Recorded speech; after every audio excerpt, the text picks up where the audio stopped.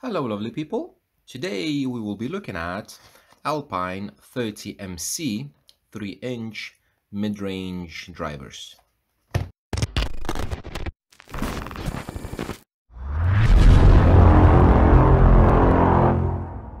So these are the drivers that I was very excited about, and as always, thank you very much Frank from HEPAKing for supplying me these, sending me these for a quick review.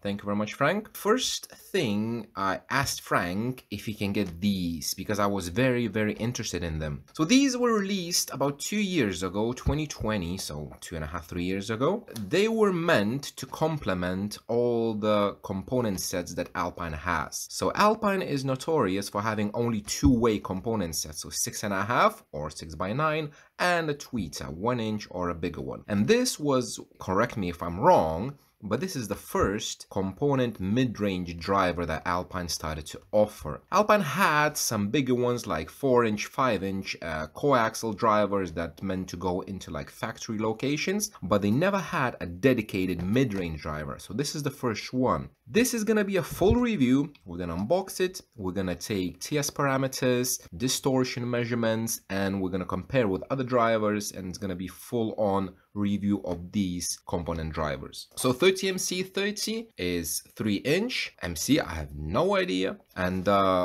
as I know, Alpine was in the business about 30 years, so it might be 30 something. I don't know. The box is quite comprehensive. It gives a lot of information. It's not really common for Alpine give this kind of stuff, especially a frequency response graph, because Alpine, I don't know, I never seen Alpine giving, maybe on the older ones he used to give, but I never seen a frequency response graph of a driver. So this driver it's rated at 50 watts RMS, which is, I think, very optimistic. I don't know, we'll see. Nominal impedance 6 ohms, so it's not a 4 ohm driver, it's a 6 ohm driver. Quite low sensitivity, but it's kind of expected from a 3-inch. Resonant frequency 125, we're gonna check this with TS parameters. And recommended crossovers is 250 Hz at 12 dB and 2.4 kilohertz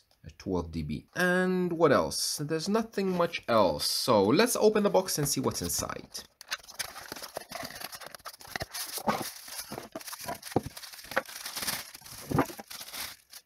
Slightly zoom in on these drivers so we can see a bit better. And we can see a small, cute, tiny 3-inch driver. The cone, it looks like some kind of plastic. It's not paper. We have a regular surround because the previous mid-range drivers that I tested, the Status and the DP series, one of them has double gaitered and the other one has hammer. And this is just a regular normal surround. It has a face plug dust cap, yeah, and an Alpine logo in the front. The basket is cast aluminum. It's not plastic, cast aluminum, and a ferrite motor. Yeah, nothing really special. The only, like, I don't know, only difference from a really budget driver would be the cast aluminum basket, because usually on a budget driver you would have stamped steel. And this is not a budget driver because a pair of them cost $200, $199. They're not available to buy in the UK. And 2 years ago, I reached out to Alpine customer service in the UK to ask them when it's going to be available and how much it's going to cost. And they said, we're not planning to sell them in the UK. So they're not available in the UK, which is a shame and a surprise. So these drivers, since there's 3-inch, very slight comparison, for example, with the Status. So Status is 3.5-inch, and you can see, yeah, the difference is quite big. The DP, again, same. However, DP has a much bigger motor. However, this is a ferrite motor, and the Status has a neodymium motor. So you see the difference on the motor. And what I did as well, I purchased this. So this is a driver. It's a Visaton, German, FRS 8. These were one of the first full range drivers that I ever owned, and I just wanted to compare because I will be doing a separate video about dust caps as well. I did one for the mid-bass drivers. I want to do this exactly the same for the mid-range, to have a dedicated dust cap, a dust cap that is attached to the cone like these two, and a kinda normal regular dust cap driver. So this is a 3.3 inch driver. So you can see like this, 3 inch, 3.3, 3.5 inch, or this one, just like that. Now what I want to compare is basically these two drivers, because this, as I mentioned, a set of these costs $200 or like 180 pounds, and this single driver cost me 10 pounds. So a pair is 20 pounds. So we can say about like 8 times cheaper. And is it worth those $200? We're gonna have a look at this. I'm gonna make impedance measurements. I'm gonna have a look at TS parameters for these drivers. Then I'm gonna be doing sweeps to check the distortion, and we'll be comparing the distortion between this, and the status, because from my previous videos, if you watched it, status has the lowest distortion from 3.5 that I have, and it's the nicest playing. It has the lowest intermodulation distortion and everything, so we'll be testing distortion between these three drivers. So I think without any further ado, let's jump into the laptop, and I'm going to show you all the measurements that I did from this driver. Okay, so first of all, let's have a look at the impedance measurements. So these are 3 measurements because I did both of the Alpine MC, 30 MC, and because I have only one, the Visaton FRS. And we can see straight away without without measuring any TS parameters that FS is similar for all of these drivers. The 30 MC looks like it has about 165 Hertz, which is much more than claimed 125 on the box. And some could say that, oh, drivers need to break in and the suspension is going to be looser and the FS is going to drop. It will drop, but not by 40 Hertz. It's not going to drop to 125, that's for sure. It might drop down to 160, 155, maybe, not that much. So I think that either Alpine is lying on the box or something is not right with these drivers, but the FS is much higher than on the box. Another thing, we have a slight blip at about 2K here, tiny mountain. So this is a driver issue, something, I don't know, maybe the surround, maybe something else. And another thing that is very, very surprising is this impedance rise. So this is caused by inductance, LE. So I can see straight away only from this that the inductance of these drivers is gonna be big, and for a mid-range driver it's not good. Visaton, the FRS 8, it's a 4 ohm driver, so it has lower impedance. This, as I mentioned, is 6 ohm driver, so it sits at about like 6.6, something like that. And you can see that this has a lower rise, so this will have a lower LE value. Now let's have a look at the actual TS parameters. If I open Thiel's more parameters, I used added mass method. I'm gonna take in free air, and I'm gonna take in with added mass. The RE value of this driver is 5.1 ohms, and I calculated the area to be 23 square centimeters. And this is the TS parameters that it gives me according to these measurements. As we can see, the FS is 165 Hertz, which claimed 125, as I mentioned, is far, far different. All the other parameters look kind of okay. QTS 0.6, so they would be suitable to use in small sealed pods, maybe on A-pillars or in dash as well. They would be totally fine, but it's like for small sealed enclosure. BS, nothing special, nothing special. And this is the one, LE. So LE inductance 0.35. That is quite a lot, especially for a mid-range driver that's supposed to play high. If you remember from the previous measurements that I did on Alpine status, the status 3.5 has inductance of 0.06. So that's a huge difference. And 0.35, even some SB Acoustics SB17, the mid-bass driver that I have, 6.5 mid-bass, has 0.16, so 3 times less. So this is huge inductance, and I would assume this inductance will influence the distortion measurements as well. Very quickly, let's have a look at the Visatone FRS. Yeah, so this is a 3.3-inch driver, and yeah, same 160, so it's here. QTS is higher, almost 0.9, so it's a free air driver. You can use it in the dash or in open A pillars, not in seal, because in seal is going to be very peaky. And LE, you can see 0.14. So this is more acceptable value of inductance for a mid-range driver. Okay, so this is the TS parameters, and now let's have a look at the distortion measurements. So on the same note as I did the last time, I have 3 levels, 70 dB, 80 dB, and 90 dB. Mostly we're going to have at the 80 dB.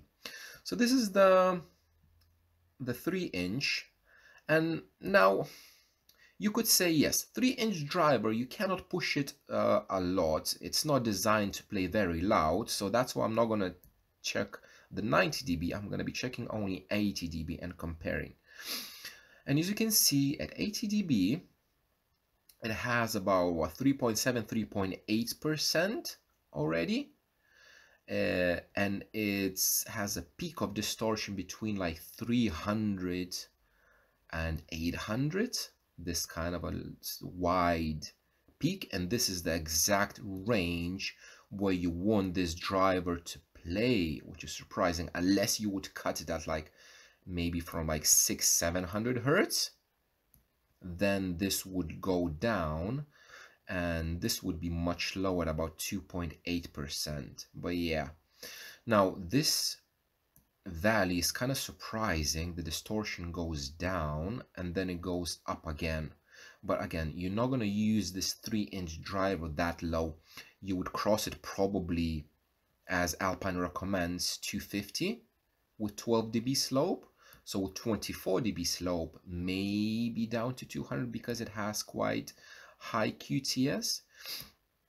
But yeah, even if you cross it at 250, you're not going to remove this peak, and it's quite a lot. So let's compare it with the FRS 8.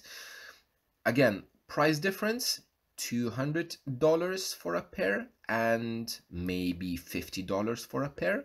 And you can see this. So in general, it has a bit lower distortion. It starts to rise below like 200-300 hertz. But if you cross it at the same like 250 hertz in the same range, this will go down. And just toggling between these two, you can see they have very similar distortion.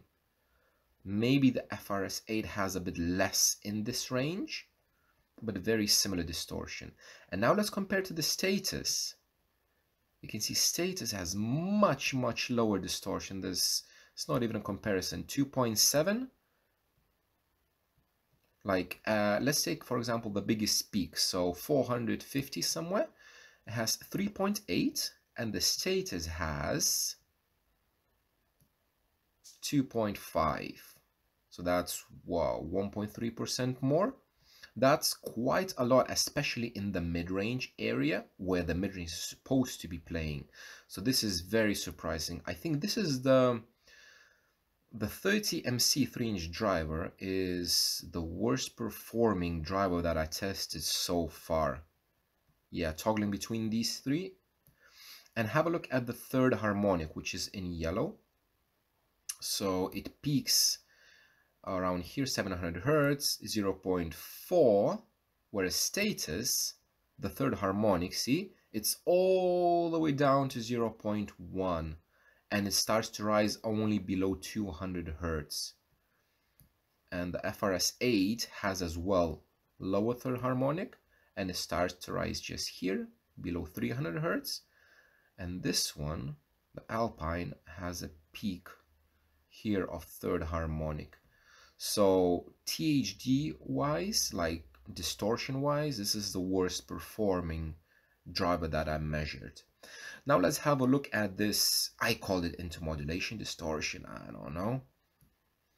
So this is when I play just the tones, 200 hertz, and you have all the harmonics. So let's remove this because it's not very interesting. So a comparison between the status and the 30 MC, and you can see straight away that status is a much cleaner driver at 200 hertz. You have, for the 30 MC, you have all of these harmonics, and actually when you play it down low, you can hear all these harmonics, especially these. It's all buzzing and everything. And the status, let me move this, you can see it's much cleaner driver compared to these. So this is at the lower end. Now let's have a look at 1K, 30 MC at 1K, and let's zoom in a tiny bit, just like that, a little bit more, so we can see a bit better. There we go. And compared to the status, yeah, again, status has a tiny bit less, not a big difference, but yeah, but status is cleaner. The FRS, the one that I have, this aton, so the FRS is very similar, extremely similar to the 30 MC. But yeah, at the lower end, the status just smashes this 30 MC driver. So these are the measurements. And now, what would be my final thoughts about these drivers? Would I recommend these? No. As much as I like Alpine, I am an Alpine fanboy. However, from all of these measurements and from what I heard, I wouldn't recommend these for the price that they're on. As I mentioned, they cost $200. And I think that for that price, you can have a much better value looking at some other drivers. Even if you compare it with this, very similar size, 8 times cheaper. And if you take, for example, Fatal Pro as well, very similar driver, that costs literally £10 or £15. But for $200, it has high distortion, higher than any driver that I tested. It has the highest inductance LE value from all the drivers that I tested, the mid-range drivers. The build quality itself, it's fine. It is a small driver.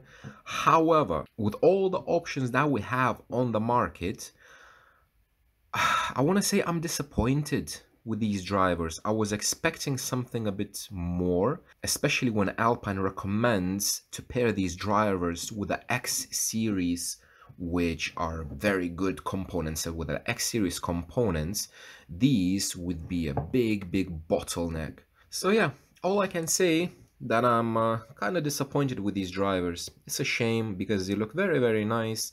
They're little tiny cute drivers. Maybe you could use them for like rear fill or something, but like for the front stage, there are much better options for less. Now I will be testing the off-axis response of these drivers together with the DP series and this one, just to compare the different dust caps and everything. However, just from those measurements, I might listen to them, but I guarantee that I'm not going to be using them in my front stage. It's a shame, Alpine. So I hope this video was informative. You learned something new. I gave you some feedback about these Alpine 30 MC mid-range drivers. Again, it's your decision if you want to get them. I wouldn't. And yeah, thank you very much for watching, guys. I will see you in the next one.